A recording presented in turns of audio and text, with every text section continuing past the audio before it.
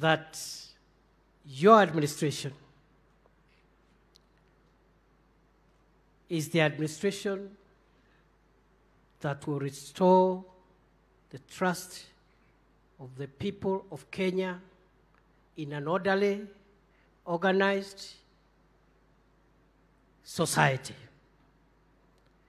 And for that reason, I must admit, on Wednesday, we had some hitches in the security of our country when a few of our fellow citizens took advantage of the freedoms that are guaranteed in our Constitution to hurt other citizens, to damage their property, to paralyze business, and obstruct the rest of us.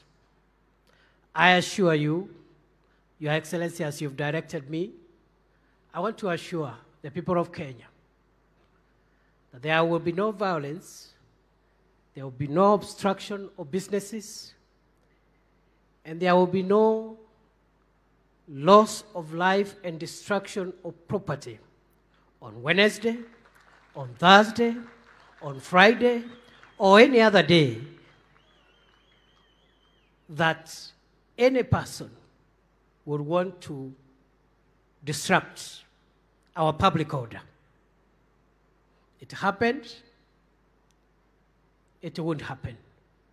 And I am sorry on behalf of the security sector, Your Excellency, for the trauma and the terror to which we put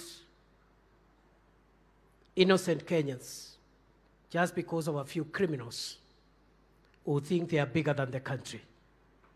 Take it from us, from here in Homa Bay, there will be law, order, peace, tranquility, this week, next week, and every other day. Thank you, and God bless.